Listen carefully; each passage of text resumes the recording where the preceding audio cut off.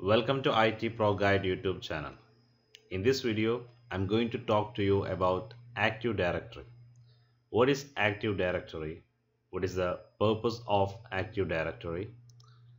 And an Active Directory in Azure and on-premises.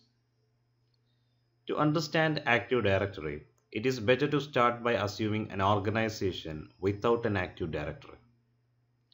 Let's start from a small company with 5 computers and 5 users.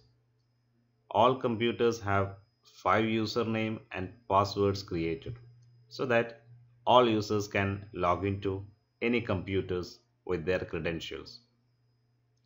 Each user account details stored in each computer locally, and there is no synchronization between the passwords. If you change password at one computer, then if you need to log into another computer, either you need to use the old password or you need to change it manually to the new password. There is no synchronization. This method is called Windows Workgroup and are more suitable for small or office networks. Your company grew to 200 users, then it is difficult to manage users' permissions and policies in a workgroup method. So instead of keeping all username and password details locally, a centralized approach is more practical. Active Directory is centralized directory used to manage identity and access for and to the resources on a network.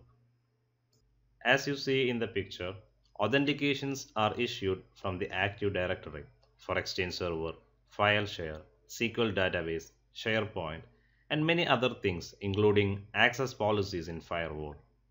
So this helped users to use a single username for all the applications in the organization, and it is known as single sign-on.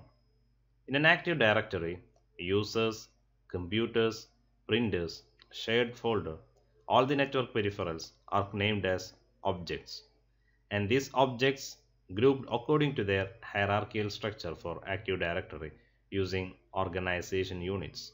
An Active Directory domains are identified by using a namespace DNS name like abc.com or itproguide.com, something that related to your company name.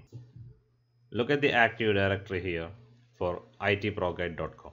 itproguide.com is a DNS name for the Active Directory. You can see objects like users and computers are well organized and structured in organization units named users and computers. So we can define Active Directory helps us to manage all the objects like computers, users, and other network peripherals under a logical namespace. Microsoft offers two types of Active Directory services: Azure Active Directory Services and Microsoft On-Premises AD. Microsoft On-Premises AD comes with Windows Server operating system. Based upon your organization requirement, you can use one of the service or you can use both. Azure Active Directory is primarily an identity solution designed for internet-based users and applications using HTTP and HTTPS communications. Active Directory uses protocols such as LDAP and Kerberos for directory authentication. An on-premises Active Directory which uses LDAP and Kerberos for directory authentication is not suitable for modern internet-centric, as the mobile style of work environment becoming more and more popular these days.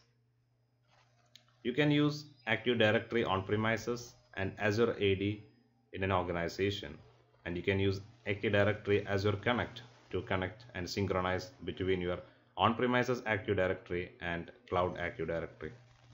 Subscribe my YouTube channel and watch next video to know the difference between Azure Active Directory and on-premises Active Directory in detail.